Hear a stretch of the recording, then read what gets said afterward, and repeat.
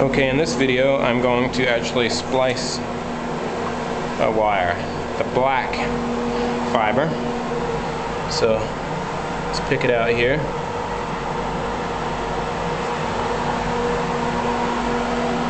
There it is. I'll shine my light on it.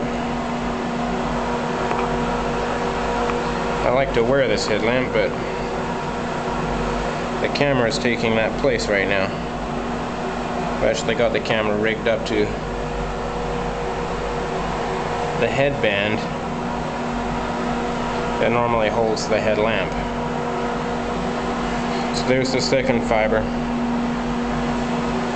And I've already wiped all the fibers down with alcohol, and I will again.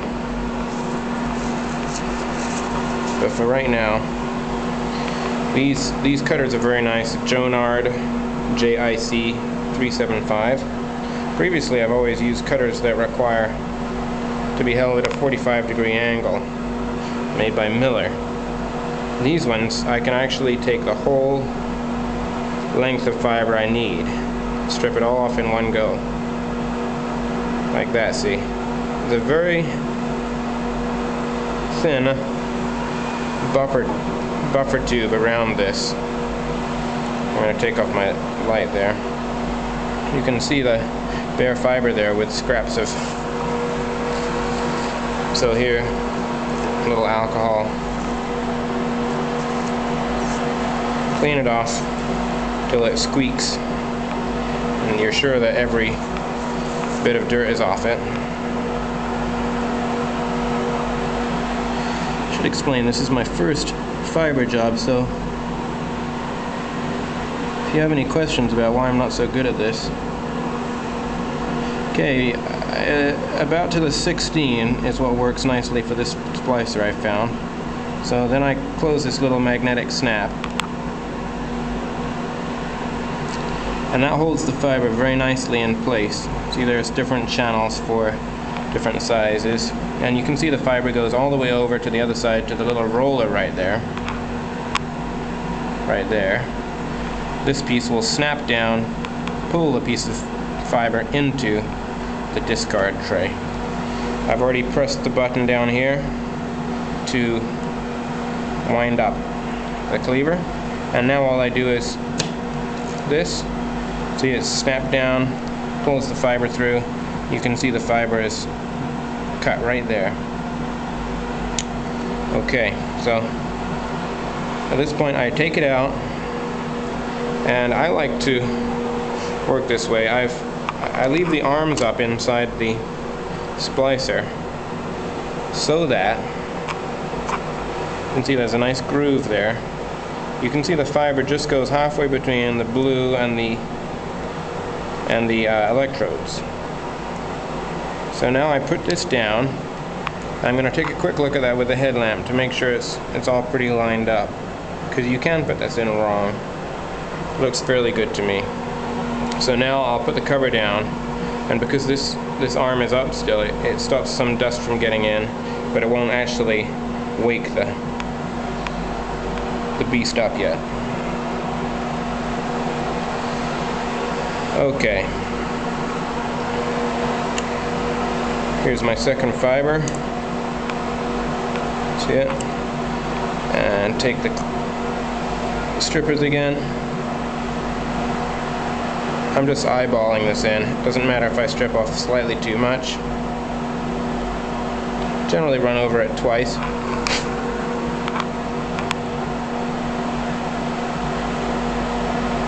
I haven't broken a fiber yet. It's just telling me it's turning itself off. And that's fine, because that way you guys can see how it starts up from scratch. I spent a little bit of time setting up this camera, so it timed out its sleep cycle. So here we go again. The fiber, nice and shiny at the tip. You can see the fiber is basically the same size as the buffer tube. Very small buffer tube. So here I go. Oh, what I need to do is push this in, which loads everything back in place to do another cut. I bring that back to the 16, and you can see the fiber is really just on the edge of being acceptable there. It's just on the edge of the roller. So I'm going to give myself a little more, so for sure it will be caught by the roller. There you have it. And push down again. It's cut off nice and neatly. Hold it with one hand, undo the magnetic latch. There it is. So this one, at this point, I noticed that I have forgotten to put on the sleeve. You're supposed to put these sleeves on before you do the cleaving. That way any dirt that's in here doesn't get onto the tip of your fiber. However, as you can see, I didn't do that. I'm going to try it like this and see if it works.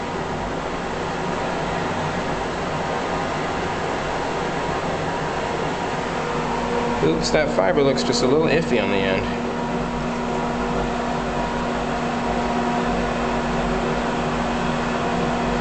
Well, maybe for the sake of being persnickety, I'll redo this one. I load this.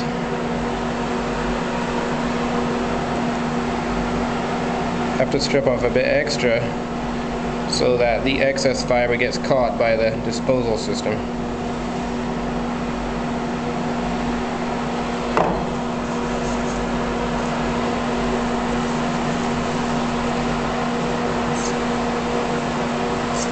Clean it all off. Nice and squeaky clean.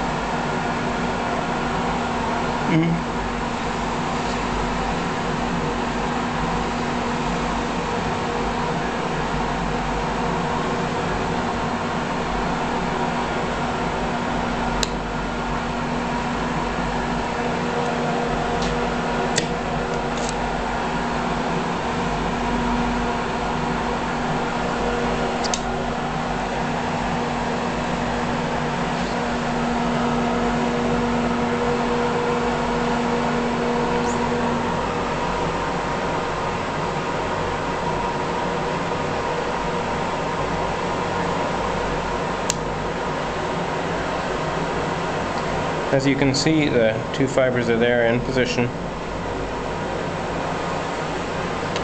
Everything's set to go. You can see camera. Actually, probably the cameras are down there and those are lights. Okay, so here we go. When I close these drawers, the thing normally will come up if it's just asleep. It'll take a little while to come on this time because it's powering up for the first time.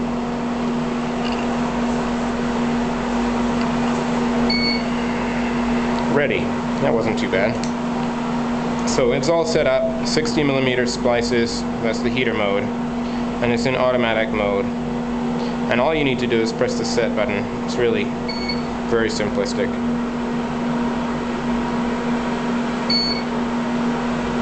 It's very fast. Pretty self-explanatory what you're looking at there. And I'm not sure how it estimates the loss to be 0 decibels. I guess the testing I'm going to be doing will bear that out or not. So, don't bother to turn it off because we'll need it on for the heating. It just goes into a sleep mode. I'll hold the fiber. You see the two sides kind of pull away like that? It calls that a proof test, and it stresses the fiber just a little bit in a very precise fashion to make sure that it really did take, or fuse, or whatever you like to call it. So here I have the the fiber. I pull it out, I slide the sleeve along it. I slip it into there, and I close this cover, pick up my light again. I gently put that in there, and by moving this back and forth you can see where the splice is inside to make sure you've got it centered. And you let it down again and press the heat button.